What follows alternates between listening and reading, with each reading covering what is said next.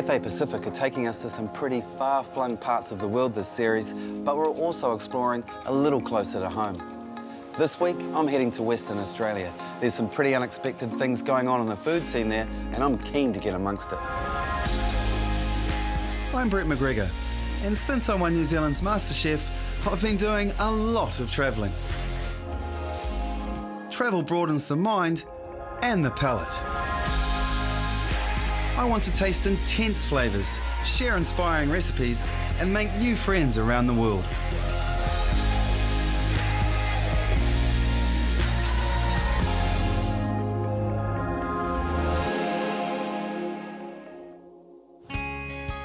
I'm starting my West Australian adventure in the capital, Perth, voted one of the most livable cities in the world. It's a friendly city full of sunshine, good wine, and more recently, a rejuvenation led by good local food. And that sounds like a bit of me. To get the lay of the land, I'm meeting up with Laura Mosley, a local food blogger. Well, welcome to Northbridge. Yeah, thanks. So we're walking down William Street now, which is really where it all started. You know, some of the stores like Kukulis Brothers has been going since 1929. Yeah. And then, say, Bivouac, who were pioneers of bringing cool food to a seedier part of town. Fantastic. It's funny how those seedier parts of town do become the hip parts to come. Yeah, absolutely. So I'm taking you to the Standard. Are you hungry? I'm starving. Excellent. The Standard is a leader in a new and exciting revolution going on in the food scene here. And to help demonstrate what that revolution looks like, Laura's ordered us an ocean-cured trout and a beef carpaccio. That is beautiful. So the chef here, much like a lot of chefs now in Perth, are really focusing on West Australian produce. Yeah. Tuck in, hey? Yeah, come on then. Wow. I get a little hint of, what's in that mayo there? Lemon? Lemon aspen, which is locally sourced. So chef would have gone out foraging the day before or the morning of. And the colour, for sure. Against the watermelon radish. Just stunning. Is that what that is? Yeah. A watermelon radish. We'll swap it over, hey? Thank you. Looks like some kind of cream there with some pearls. Yeah, so that's actually wasabi cream with soy pearls. The wasabi cream is really delicate, but those little soy pearls, pops of deliciousness, slightly salty, and both of these dishes have been absolutely fantastic, but I think I'm leaning more towards this one. OK, I'm hooked. What an exciting notion. But of course, foraging for native ingredients is hardly a new idea. I'm meeting up with Richard Wally, an Indigenous elder of the local Noongar people, to find out more. Kaya, my name's Richard. Nice to meet you. Very nice to meet you too, man. It's a pleasure to be here. I hear you're the man with all the knowledge about what to forage in this particular area. I don't believe it all. So what are you looking for today? This one here is quite good. It's got a nice little salty taste to it. That's an amazing burst of flavour. It is. You wouldn't need to use any salt if you were using that in a dish, that's for sure. No, it's all natural. Of course, it gets its salt from all the area, so it goes right through the bush itself. So it's, you know, nature provides most of your garnishes for you. And then Richard put me onto a completely different way of thinking. Our culture, we have actually 6 seasons that links us. So we have our, you know, a season that's a fertility, then you have your incubation, your birth, your childhood, adolescence, and adult. But those 6 seasons always link into the plants. So we follow the plants, and they tell us when the seasons actually change through plants and flowers. Here we go. Got a nice one here. Well, this is the plant here we're after, nah. So the nah's got a nice little flavour about it as well. You haven't tried that one. Wow. That's not as salty as the first one, but it has a real cucumber kind of a taste to it, with a lightly salted, it's just a lightly salted cucumber. That is delicious. These plants now been appreciated, and people are starting to understand 6 seasons, particularly here in Perth. And 6 seasons are absolutely fantastic. It influences a restaurant we call the Wildflower Restaurant in Perth, and Jed's absolutely fantastic. He's a master of taking the wild harvest so that people can enjoy the flavours. Well, that's amazing, mate. I can't wait to get in to see him, but thank you so much, Richard, for your knowledge and your time. Kaya, may the good spirit be with you. Wildflower Restaurant is perched on top of an historic building in the middle of the city. It's taken Perth by storm with its farmer and forager-driven menu. And it turns out the guy driving it all is a Kiwi, Chef Jed Gerard. Today we're going to cook our signature emu dish, so it's salted emu with emu apples, which is a native berry, and those lovely coastal greens that you just went and collected. So I'm going to get you working on the sea greens. To pick that, just the little fingers off the end there. Okay, so I've got a spider here, so do you want me to just chuck them on there, blanch them? Exactly. You know, one of them tastes a little bit like salty cucumber, and the other one is kind of like a sea bean. And then just straight into the ice water? Straight into the ice to shock them. The next job, we need to salt the emu. So this is the emu loin from the breast part of the emu. Okay. And then we've got to put that in some salt for 24 hours. So how much salt do you think I should use here? We want to generously cover it because it will actually dissolve as all the moisture comes out of the emu. So this is a wattle seed pumpkin nickel. So we're just going to do a nice rough dice on that. Just like into small little wedges? Yeah, into small little wedges. Straight into nice hot foamy butter. So while that's happening, we're going to make our dressing. So this is an emu apple. It's a little native currant, and it's actually what the emus eat. It's one of their favourite food sources, and it has a beautiful flavour. Oh, wow. Intense. Yeah. Clove-like. Exactly. But sweet. Yeah. Really sweet. Yeah. Yeah. That's amazing. OK, straight in with the bread? Perfect. In with the bread. This is a dressing that we've made out of raspberry juice and beetroot. Great colour. I think that bread's done, actually. We can take those off? Yep, very crispy. Good job on that. Yeah, I get all the tough jobs. This is the emu 24 hours later, so you can see how it's really been preserved and how the native Noongar people would be able to carry this around with them in the desert for weeks on end. Yeah. So we're just going to do a nice dice on that, just as we would like a beef tartare, for example. OK. So back in New Zealand, something you could use, emu is most probably not readily available, unfortunately, but venison would work really well with this. Okay. If you don't have the native berries, you could use blueberries, for example, would be really nice. Okay, perfect. So we'll just pop that in here with the bread. We've got some fresh horseradish, which is going to give it a beautiful little bit of pepperiness. Parmigiano Reggiano, which is a beautiful hard cheese from Italy. This is going to give it that savoury umami flavour, as well as a bit of salt. A lot of people think of seasoning, they just think of salt, but there's 100 ways of seasoning something without salt. This is shallots cooked over jarrah, so it gives it a sweet, smoky element. This is just a sherry dressing, so it's 1 part sherry vinegar and 2 parts olive oil. Okay. That's just going to bring it all together. And these are the onions. Okay, so all you've done there is just blanch those in water for how long? That's right, for 2 minutes in salted water. So now I'm just going to get you to get the mixture and just put them into each onion ring. If you could smell what I'm smelling right now, you would know that this is actually going to be pretty spectacular. This is an onion ash, so we've taken the skins of the onion that we cooked over the jarrah wood, and we've made a powder. We can be quite liberal with this. It brings it back to how the local Noongars used to cook over fire, so I wanted to bring an element of that into the dish. Here you go, chef. Fantastic. So the finishing touch is microplane of a little bit of fresh horseradish on top. So we're going to get that contrast of the black and white. So now we're going to plate up. So we see we have all the different colours, the black and the white. We have the softness, the crunch. This is an emulsion made out of fried onion oil. So now, our beautiful greens. It's the first time that we've had some tweezers being used in a dish. Is that right? I feel lost without my tweezers these days. Okay, the finishing touch are these beautiful emu apples that we dressed in a raspberry dressing. And there we go. Wow. Beautiful. Now, Jed, whenever I'm enjoying a meal like this, I like to match it with some green tea. So I've gone for cinnamon infused green tea because I think it's going to match really nicely with those berries. Okay, great. Let's see.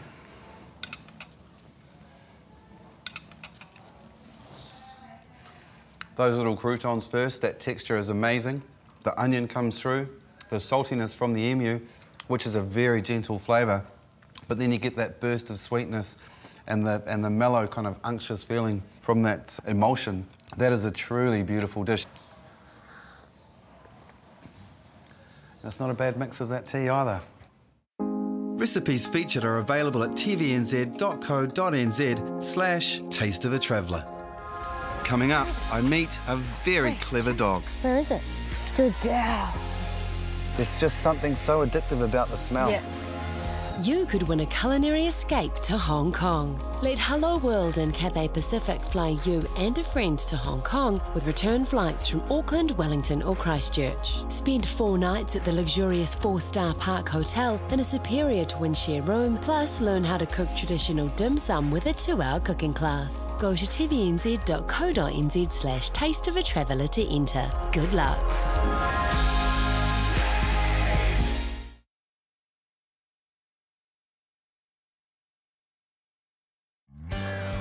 I'm in Western Australia, heading south from Perth to Manjimup. I've heard they're producing a beautiful aromatic ingredient here that finds its way to the tables of the world's best restaurants. Shane has agreed to let me in on the bounty, but to find what we're looking for, we're going to need the help of Bella, the Labrador. Bella, look. Bella, look. Where is it? Where? Show me again. The where? Good girl. Wow, that was so fast. Oh, that's a good one, Bella. Good girl. A truffle. So why are you using dogs and not pigs? The pigs like to eat them and dogs don't. I can't really blame a pig then, can I? During harvest, the Truffle and Wine Company has up to 12 dogs working here, finding the truffles one by one. Good dog. I've noticed that there are 2 different types of trees, though. Why is that? Hazelnuts and the oaks. Because it was an experiment to start off with, they thought, well, if we don't get truffles, we'll get hazelnuts. Well, that is a massive gamble, but when I look through here, things are obviously going pretty well. So well, in fact, that this orchard is now producing 4 to 6 tonnes of this tasty treat every year, making it the largest supplier of black truffles in the Southern Hemisphere. Good girl. There's just something so addictive about the smell. Yeah. After smelling the truffles all morning, I've just got to taste them. Now, what could be better than a marriage of truffles and eggs? I think it's number 1. I'm going to show you a really simple omelette today, but it's going to accentuate the flavour of those truffles and make these little babies taste delicious. So, 3 eggs. You can always tell a really good fresh egg because the white just clings on to the yolk. Now, to enrich it slightly, I'm just going to use 1 extra egg yolk. Gives it a lovely colour, but I also think just makes it that little bit more decadent. Now, just to loosen that up slightly, I'm going to also add just a touch of water. Okay, now just combine. Now you may notice I'm using no salt and no pepper in this. You just keep them moving until they're well combined and you can see that they've just changed colour, like so. Now, pan onto a nice medium-high heat. So hit it with about half a tablespoon of truffle butter. Now, this is something you can do at home with leftover truffle. You can easily put it into the refrigerator. It'll last about 7 days, but if you freeze it, you can have it on tap for 3 months. Now, you can see those beautiful little bits of really finely diced truffle in that butter, and as soon as it starts to froth, straight in with the eggs. So I just like to make sure I keep it moving at the beginning.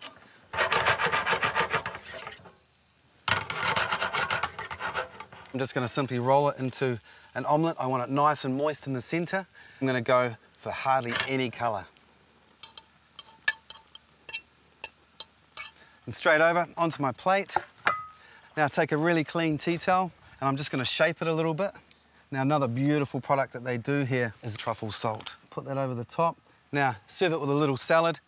And I'm going to take a little bit of avocado oil with lime. Now that's just going to bring all of those flavours together. And of course, hit that with a little bit of salt as well. Now to serve, it's just about arranging everything together.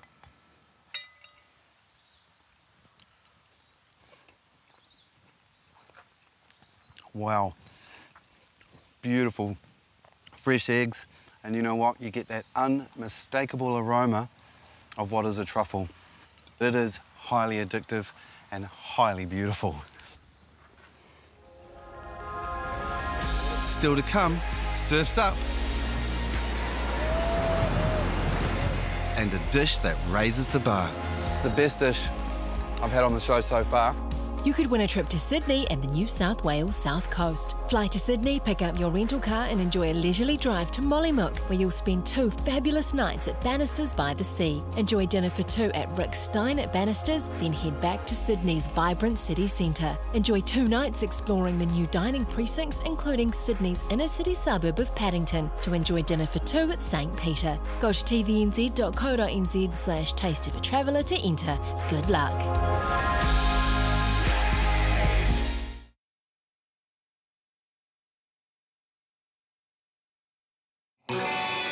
I'm 3 hours drive south of Perth, Western Australia, in the Margaret River region.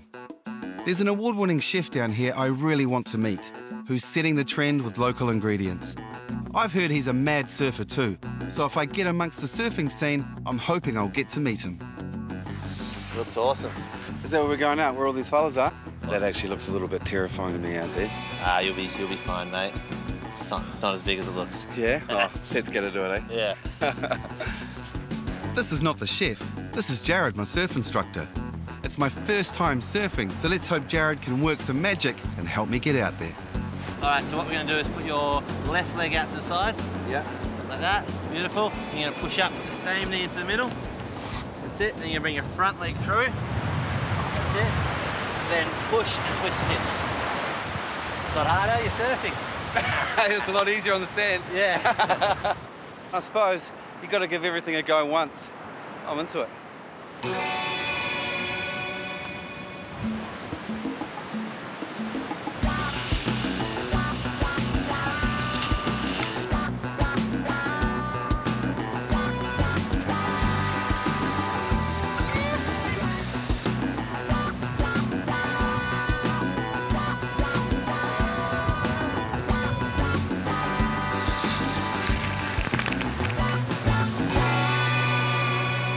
I never thought that I'd actually get up at all.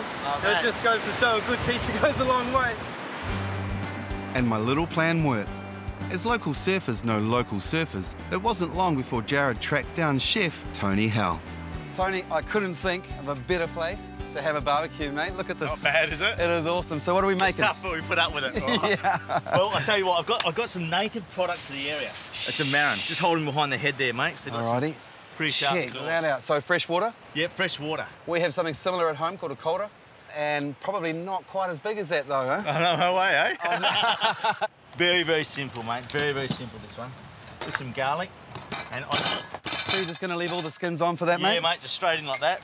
So just a little rough chopped little shallots there as well. Pop that straight in. And then we're going to put a little bit of butter. Rightio. Oh, yeah, just a little bit. What do we got? We're going to put some white wine in there, but I'm not going to waste. It's it is. So we'll use a little bit in here. OK, so you've got about, what, 150 grams of butter, half a shallot, 5 or 6 cloves of garlic, and what, half a cup of wine? Yeah, perfect. So lovely local Howard Park Chardonnay. Should we just sit down and watch the view and don't worry about cooking? Come on then. OK. Just put it straight on the barbecue. All right, mate. Rightio. I'll put a little bit of spring onion there as well. A little bit extra flavour. Lid down? Yeah, lid down because it's a Weber. Keep the heat in there, buddy. Beautiful. All right, let's get on to the marron. Let's take care of this little baby. Straight in half. I'm amazed at the size of the... There's going to be a lot of meat in the tail. Beautiful. So all you got to do is make sure you take the intestine out. Yeah. So we'll give that a quick wash. So obviously it's a freshwater crayfish. Yeah. So we'll use fresh water on this. If it's something from the ocean, wash it in salt water. Great tip. Keep the flavour in. Beautiful. Shell side down. Straight onto the grill. Yeah. So a little bit of lovely olive oil on top that you brought. A little bit of salt and pepper. A little flavour. So we'll put a little bit of butter there as well. I usually put it up here and just let it, rather than putting little bits on, just put a big chunk and just let it slowly go through and just seep in there. Beautiful. I'm going to pop him up like that. Just hold him there so that butter just keeps... Yeah. Pop that down. Now let's put the salad together. OK. Raw celery. A lot of people don't use it raw. No, exactly. But if you have it nice and thin like that, it's absolutely fine. And I've had it in salads before with apples and things like that, but how are you doing it? Well, nashi pear today. Beautiful. Just came out. In we go. All right, so you just want me to give that a mix together? Yeah. I'll tell you what we do want to do in a second as well. A little bit of pine nuts, give it a bit of crunch. A little bit of nutty. Just been toasted? Yeah, just quickly, lightly toasted. A little bit of aioli. Organic garlic. OK, a little bit of spring onion there, give it a bit of colour. All right, mate, so just mix that together? Yeah, absolutely. But I reckon this marron probably due for a check now. Oh, yeah, look at that. That is just just going to pop him out. Beautiful. Like so. Wow, look how beautifully tender and delicate that flesh is. Really is. You know, if you could honestly smell this at home, your mouth would be doing exactly what mine is, and that is going crazy. All right, so we'll just get a little bit of brioche. Okay. Nice little char grill. Beautiful, so just get a little bit of crispiness on the dish. Yeah, and sweetness as well from this. So if we were at home, we didn't have brioche, any other ideas? Get brioche. Yeah? Yeah. No other. Tell you what, I'm going to steal some more of this olive oil. Well, you might as well, mate. So that's only going to take, what, 30 seconds to a minute? Yep. So there we go. Beautiful. Nicely toasted. A little bit of salad. You're getting fancy. I'm getting my chef on. I'm going to give you one more surprise. Now, this is one of the latest products in WA. Look at the colour of that. This is wild scampi caviar. That is amazing. Just going to get a little bit of caviar around the edge. That is an absolutely amazing colour.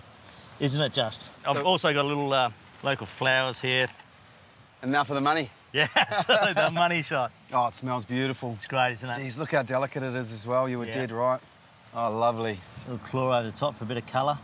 Wow. How's that look to you? You know, you wouldn't think that just came off a barbecue, eh? Yeah. Look at it, mate. Absolutely stunning. One thing missing. Oh. Fighting irons. You know, it's a tough job. I'm just going to get straight into it, no mucking around. You know, I'm just going to have a little bit of those bursts from the sea. Yeah. Happy with that? It's the best dish I've had on the show so far. It is an absolute winner. Little burst of saltiness from that scampi. Celeriac, the nashi just gives it so much kind of the juiciness. Right. You know, and that poaching liquor. Yeah, it's with good, the butter. isn't it? I think I'm the luckiest man on the planet.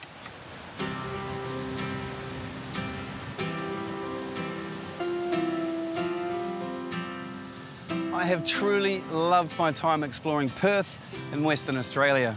But what I've noticed is that the food scene here has come full circle. People are beginning to really value local ingredients, traditional food, and foraging. I guess it's about appreciating and recognising what makes this place so special and amazing. And it is amazing. Hello. Very well, thank you. How are you? Check out Hello World's Deal of the Week to Western Australia. Plan your Western Australian escape with Hello World. 3-day, 2-night Margaret River self-drives start from just $295 per person double share. Contact Hello World on 0800 260 260 or visit tvnz.co.nz/tasteofatraveller.